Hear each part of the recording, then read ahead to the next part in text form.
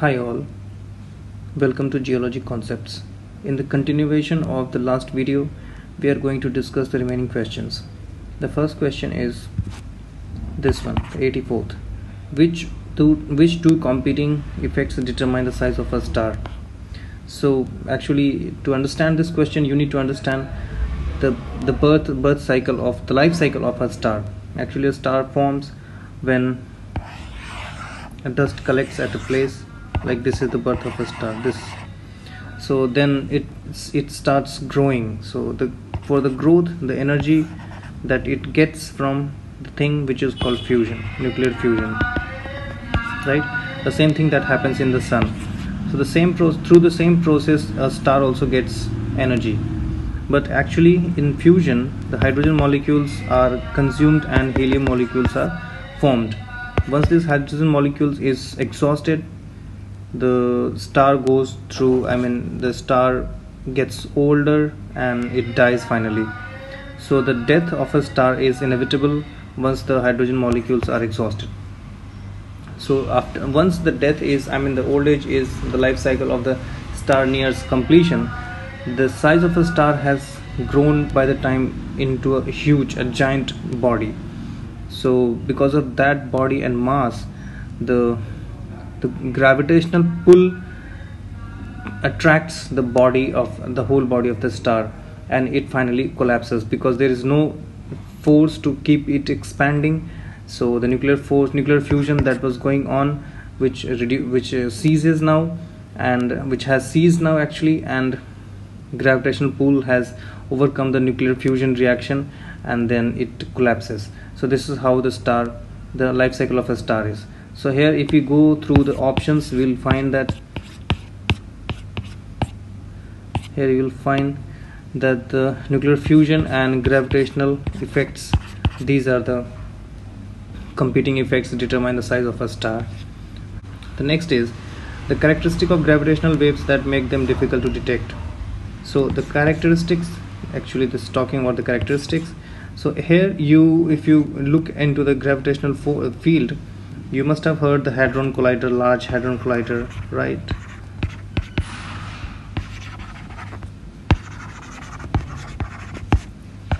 LIGO experiment. All these are related to the gravitational fields. So to detect the gravitational field is very tough because the gravitational field is quite weak. Weak means it carries very low energy,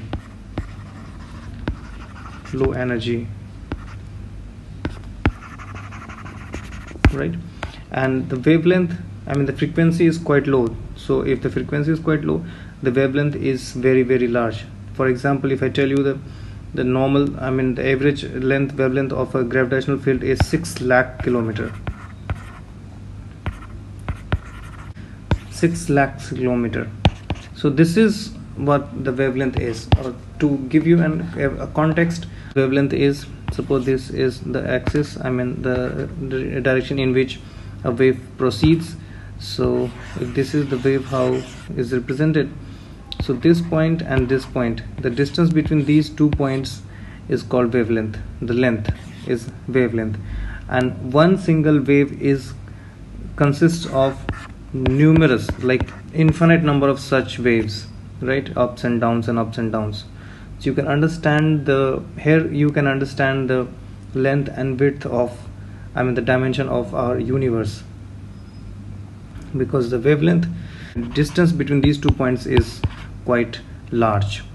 So for all these reasons, the detection of a gravitational field becomes really a tough task. So for this, you need to, through this you can understand that it's very difficult to detect a gravitational field. So short wavelength, no; high energy, no; low energy, long wavelength, yes. Low energy and long wavelength is the reason behind this. Moving to the next question, 86. Which one of the following statements is true about the appearance of color of the sun in the sky? The sunset or sunrise? Okay, this question talks about the color of the sun in the sky, and to deal with the question, we will go through the options. Here this first option says at sunset sunlight travels more distance in the atmosphere and higher frequency radiation scatter away, resulting this. Okay, it talks about long distance travels through during sunset. Light travels long distance and higher frequency radiations scatter away, resulting into red. Okay, let's move to the next option.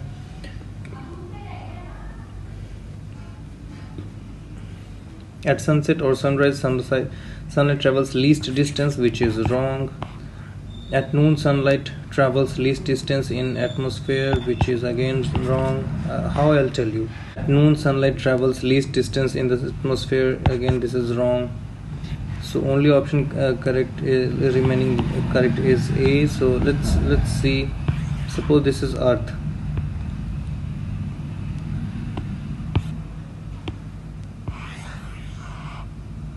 This is our Earth, right?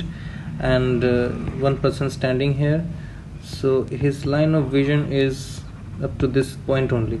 If sun sets beyond this, sun goes beyond this line, this person will not be able to see the sun, right? So this is the horizon for this person standing here. Now understand, if the sun is here, that means the light needs to travel from this place to this place. If sun is overhead here, so here again the light has to travel only this much distance. So distance obviously increases, right? Once the distance increases, what happens is sunlight has to go through a long atmosphere, right? Because all this part is filled with atmosphere. So through this, the light has to travel this much distance, and through traveling, what happens is sunlight scatters. So the higher the frequency, larger the scattering. Lower the frequency, lower the scattering. So red color has the lower frequency and violet color has the highest frequency. So the red color will be scattered the least. That's why red color reaches us and sun appears to us as red. So this is the reason why sun appears red while setting or sunrise. Moving to the next question. The appearance of a rainbow in the sky is, see the rainbow in the sky, rainbow happens because sunlight, suppose there is sunlight and the rainy season is there. So all the sunlight falls on the droplets, water droplets. So this is water droplet, right?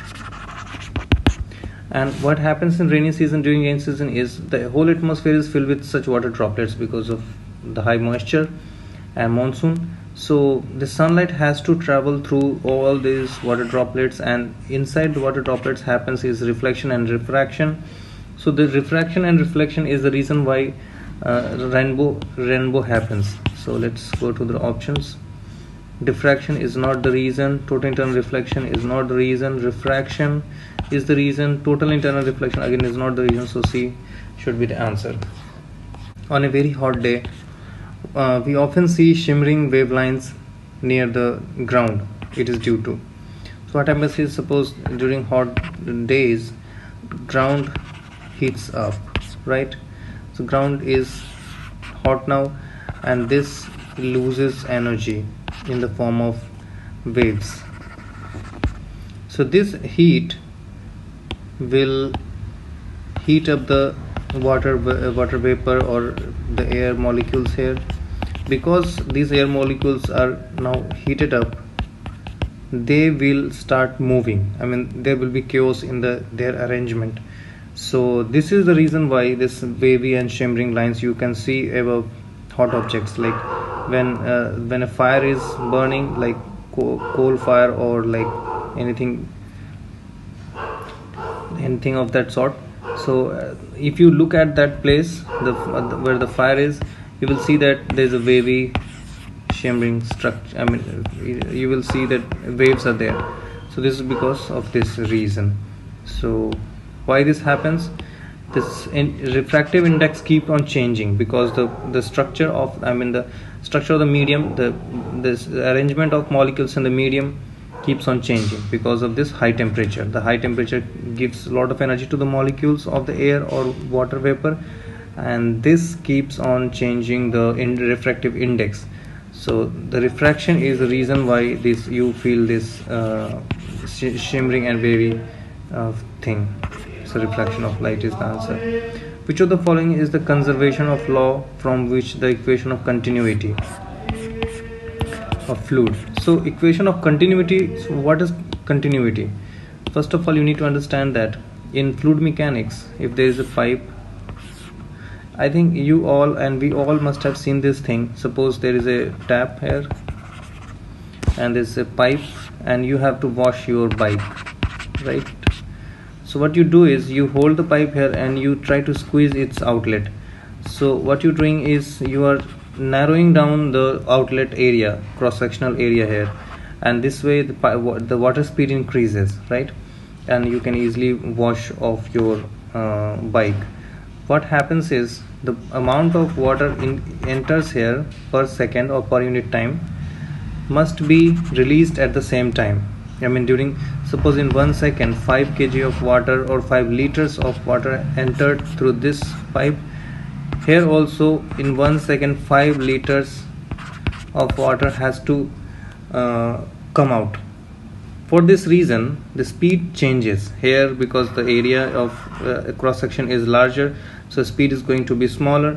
But here the area of cross section, as you have pressed it decreases, area of cross section decreases, so the speed of the water outlet increases. So that's why this thing happens. So this is what is called the continuity, equation of continuity in the context of fluids. So this depends on the conservation of mass, right? Then okay, moving to the next question. With reference to the electron drift speed, okay, electron drift speed is, suppose there is a conductor, right? There is a conductor. The conductor is filled with lot of free electrons, numerous, like you cannot even count them. This much free electrons are there. The moment you apply an electric field here, the electrons will keep on moving in the opposite direction because of their negative charge. So this is how the electrons move. But the moment you switch on some electric field, and or in the real life you can see that the moment we press the switch, light comes, right? Your bulb glows, right? So does that mean that the electron which was at the switch moves to the bulb in that fraction of second? No, that electron does not move. That electron moves only very little distance, only this much. But this much distance has been moved. I mean all the electrons moves this much.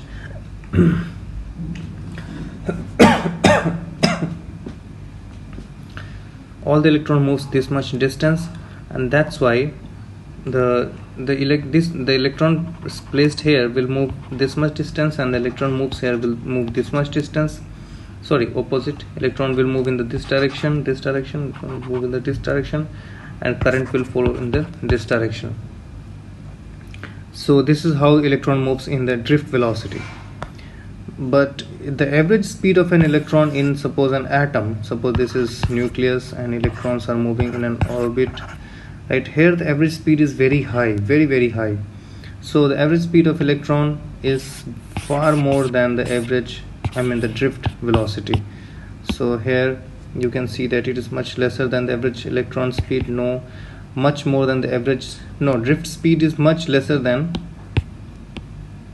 it is much lesser than the average electron speed, which is B. So B is true. Which one of the following is greenhouse gas, man-made? C, carbon dioxide is already in the nature, methane is already in the nature, nitrous oxide is already in the nature, only chlorofluorocarbon we have added. So this is going to be your answer. Which one of the following colors of the visible spectrum is least? See, when a plant absorbs sunlight, it reflects some and some gets absorbed. Some are get absorbed. So what happens, suppose a plant is there is a leaf. This is a leaf, right? So what happens is it absorbs a lot of colors, but also reflects some color. So actually the green leaves looks we see the leaves as green because the green light is reflected by the plants, the leaves. So the green light is if the green light is reflected, that means green light is the color that is absorbed the least, so green should be the answer here.